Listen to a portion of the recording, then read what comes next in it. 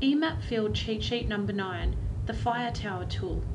The Fire Tower bearing tool allows the user to plot observations from a fire tower. To find the tool, go to tab 8, Fire Towers. You can select a fire tower by either clicking in the map display or by selecting a tower from the list of towers on the left-hand side. If you cannot see the tower, press the Zoom tool to zoom to that tower. Use the bearing and range scroll bars to set the direction and distance of the proposed observation, and this is shown as a red line.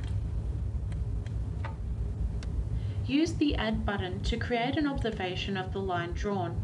Once created, a line will appear on the map and the observation will appear in the observation panel on the left-hand side of your screen. The bearing tool allows you to put in a reference point and then a secondary point to see what the distance and bearing is between those 2 points. First, select the bearing tool. This will then take you to tab 4, Analysis. Where in the bearing mode you can enter 2 points. The first is your reference point as a triangle, and the secondary point will display as a circle.